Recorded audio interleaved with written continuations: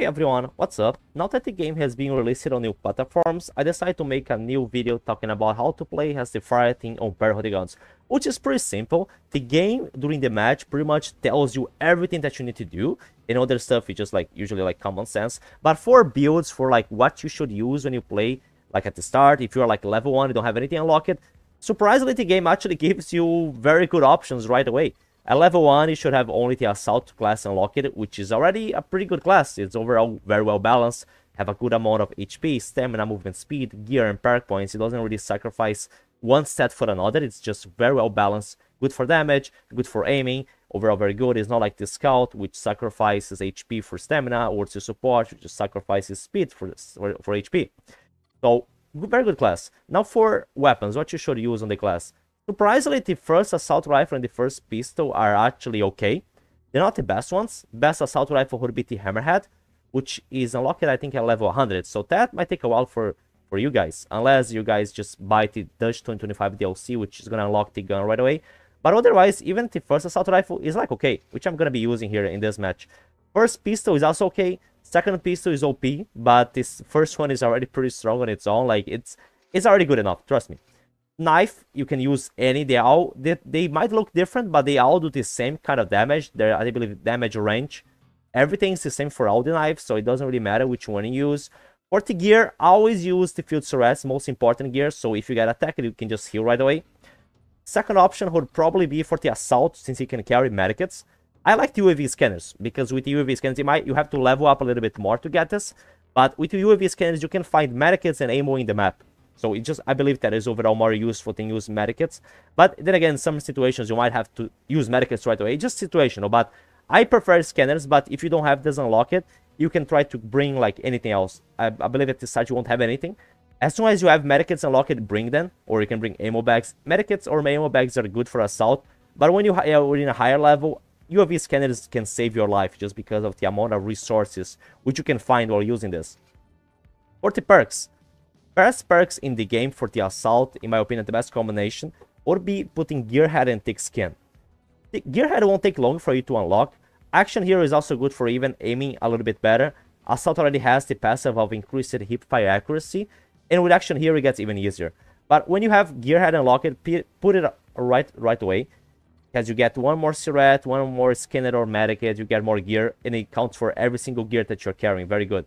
Thick Skin is just overall better for survivability also, because you have more HP, you have 25 more HP, so you can get tankier, you can survive for longer, you can take more damage, and this can also save your life. This combination Thick Skin and Gearhead is very good, but if you don't have Thick Skin, you can put, for example, like Action Hero for better aiming, or you can also put, if you need to XP, Efficiency can be okay. I mean, until you can unlock the actual perks that help you in the game, you can put this, like it is like okay.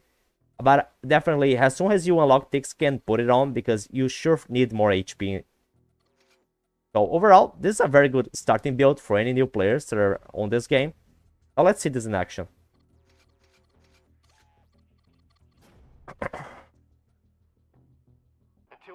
Here in the lobby, you always want to try to vote for the location which is closest to the mission. In this case here, I know it's green, because this mission here that I can see here right away, I already played this many times, so I know it's gonna be in the southwest camp. So in the southwest camp, the best location is gonna be green here. At northwest, that's gonna be like the best location for you to drop in the map, so you can get to the mission the fastest. If you like vote for your own location, sometimes you have to cross the entire map to get to starting the mission. For the Fireteam, the best option is always to kind of like speedrun the mission. Either that or chase the Predator down. But that's always gonna depend a little bit on how good the Predator player that you're playing against is like. But usually like speedrunning the mission, just focusing on getting the mission done fast, is just the best way. You do the mission, you call the chopper, you get away. I wish that, like the match could be a little longer, but sometimes really just speedrunning the mission is the most efficient way to play as the Fireteam. Which can be kind of boring, because like you're not really like enjoying the game and the match, you know. So when the match starts, you can see the objective right there, or you can just press so you can see the map. It just shows you where you need to go. Just that's where the mission is. And as you proceed through each objective, and you go to each objective, you go to the mission, the game it just usually tells you everything on your screen, or like it's gonna show you in the HUD what you need to press, what you need to get, if you need to to get a computer and this and that. Oh, and also mudding up. usually want to do this as soon as the match starts, but I kind of don't really care at this point. Like, usually I don't mud up sometimes because I want actually the Predator to find where I am. Because a lot of times they don't. A lot of new Predator players, they have this trouble of not being able to find the Fireteam. So if I just mud up and hide and just do what I told you about, just speed running the mission, I'm gonna probably finish the mission before the Predators even find me. Which is something that I already covered in my Predator guide. My Predator guide, I tell Predator players, use Tracker so you can always find the Fireteam. Because people that don't use Tracker, they're just using Hunter Fervent. They use Static Isolation too late into the match. And the Fireteam has already mudded up and they have no idea how to find the Fireteam. And that's a big problem because you just... By the time that you find the Fireteam, they already finished the mission. Because you can just be speed-run it and you can just finish it fast.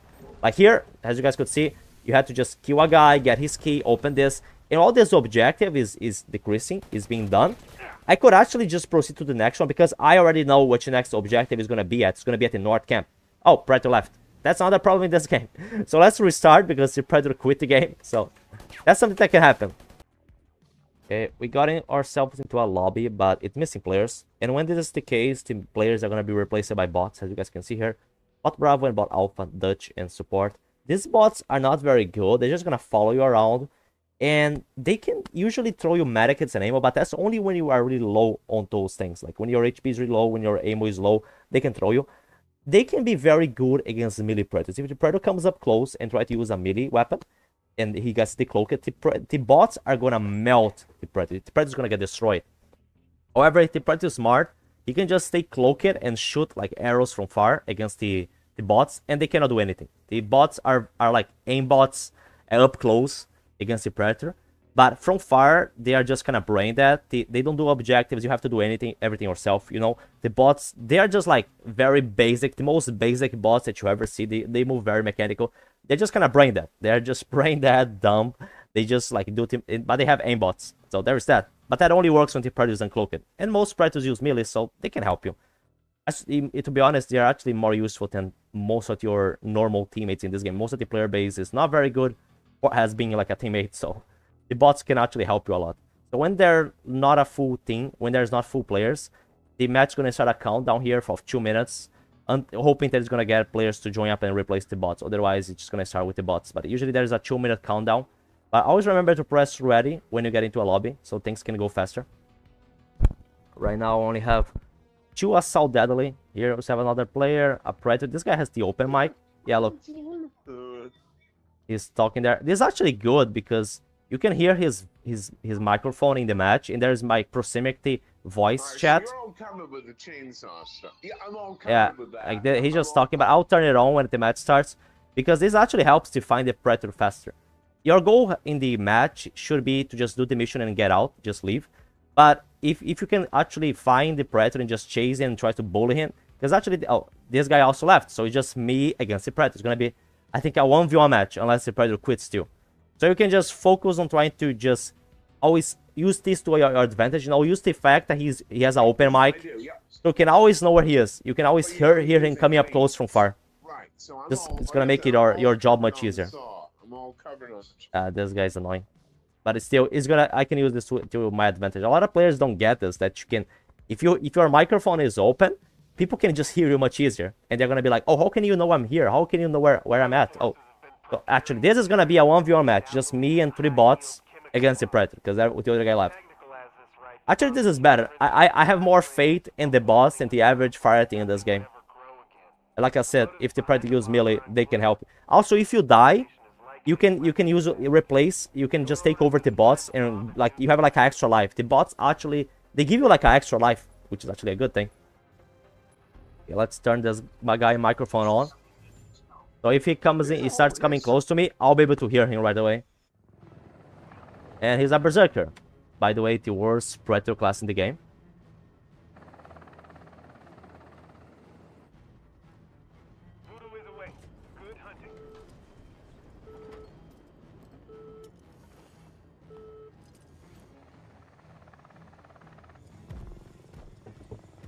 Okay, now this time I'm gonna do it right. As soon as the match starts, you use the mud. I usually don't, because like I said, Predators have some hard time finding where the Fireteam is, because the a tutorial of the Predator in this game is terrible. I already made a video teaching people how to actually play as the Predator in this game, and how you, if you're a beginner, just use Tracker, please, so you can actually find where the Fireteam is instead of just like only knowing where they are when they call the chopper. And he's shooting plasma at AI. I can see that he got a 1 AI kill. I heard the plasma caster, so he's probably just shooting AI. Okay. I guess he doesn't know how to find me, so didn't even have to mud up. AIs are just gonna stay close to you and probably kill the bots for you. I hope so. Yeah, kill them for me, please. Because they don't do objectives, so you actually have to be the one doing the objectives if you have bots on your team. Oh, the guy is close. I heard his microphone. Usually in this map, Predators love coming to the roof. Also, I'm hearing the clicking noise, which is a noise that the Predator does every few seconds when he's cloaked. Where is the bread? Oh, I can actually... I forgot. I have the scanner, which is gonna help me find where all the resources are in this area, and also find where the... Oh, Predator is there. He got spotted. He got a hammer. Come on, fight, Predator. The bots should be following me, but they are not. Whatever. Yeah, he doesn't... He seems to be having trouble to find where I'm shooting him from. Okay. I'll just do this. Oh, he's attacking one of the bots? Or, I don't know what they... I heard the noise from the hammer. So in this mission here... Oh, as you guys could see, the game kind of tells you where to go. At the start, like, it just shows you the distance that you are from the objective. When you get to the objective, you just do like the little the game pretty much is very like self-explanatory in the missions. He told me to come to this area. I had to do this objective while holding the key. And now that this objective is done, I have to go to the other one. Like, mission-wise, the game is pretty simple. Like, it just literally tells you. You have a guy on the mic, just Zeus, like the AI telling you where to go. It just shows there is always a waypoint telling you where the location to go. And when you get there, you get the next objective. Predator is still in the roof. I don't think he realizes that the Fireteam is here. I have no idea what he's doing. Oh, he's there. Hello. Can you try to kill me? Because I'm getting bored. And he doesn't seem to know the difference between the player and, you know, just normal AI. Yeah, he has no idea what he's doing. This is the average Predator, by the way. He's second-winded. And, oh my god, he just gave up. Okay, okay. There goes the mask. There goes the mask. Okay, that was a really bad player. So, oh, on the defusing part, fuck, I usually do this by insect. But you want to match the symbol above to the one under it, you know? So you have to look for 4 symbols and have to make them match. And when they match, the one that you're changing to the one that is down, that is below it, you just press it and you'll be able to defuse each one of the symbols. Then, well, this was a stupid easy game. That's just how it goes in this game. Okay, let's try to have a more exciting match this time. We also have a bot again. I'm not gonna mud up. I screw it. So when the match starts, waypoint shows you to the distance where the objective is. And it's right at this camp. This is a small map excavation, which just allows you to be able to speedrun the missions even faster. And it has the Predator to also find the Fireteam at the start really fast before they even get there. But for this guy, he has not done anything. Oh, he used the triangulation just now. So now that I'm not mudding up, he might be able to find me. So, UAI. Oh, when you get to the camp, you want to destroy these things here. Oh, stupid AI. They usually have the yellow thing right there. You know, you can spot them from above, like from just looking up right there. You want to turn off these alarms so the camp that you're doing the mission on doesn't get full of AIs. Because these AIs, usually they can be harder to fight against than the actual Predator a lot of times, you know. Now, where's the other alarm? Usually the alarms locations are always like kind of like the same. On public games, there are like 3 alarms per camp. Yeah, another one there. The objective is there. This guy is already doing it. Good. And I'm gonna turn off the alarms so we don't... Oh, that guy is getting killed by the Predator. So, one guy got spotted by the Predator. He's just not with us. He just... I think he was AFK. Stay close to the Fireteam, everyone. When the match starts, like, run to your teammates, just go to the objective together. Don't do what this guy did, but you're gonna experience this a lot, so I suppose the Predator found this guy, and I don't know. He's not even killing him. I mean, I assume the Predator downed him, but I don't even know. Like, yeah, I think he's up close. What?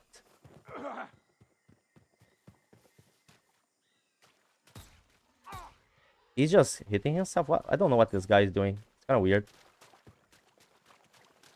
Oh, is he trying? He might be trying to use an exploit. You might see players like this, bad influence. I think he's trying to use an exploit involving Reckless, but I don't think that's how it actually works. He would need to do this somewhere else. Kind of weird. Okay. Go to the camp together. Usually that's the best approach. Oh, I heard noise coming from this branch. A reason why I like this cannon is that I can find where the Predator is and also the resources in the camp. There he is.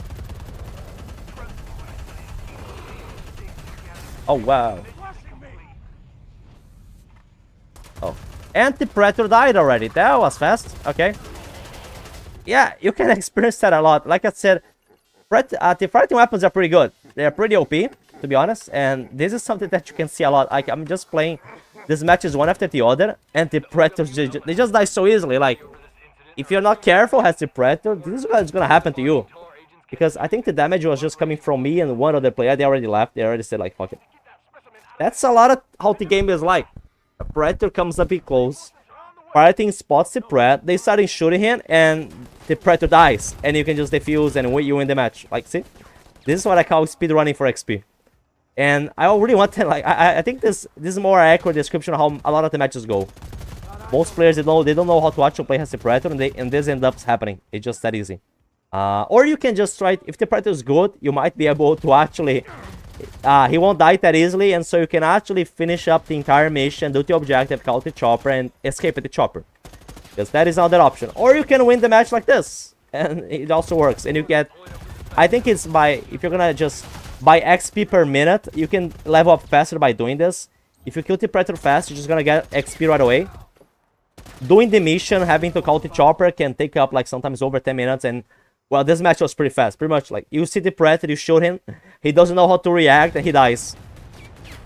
And I'm just using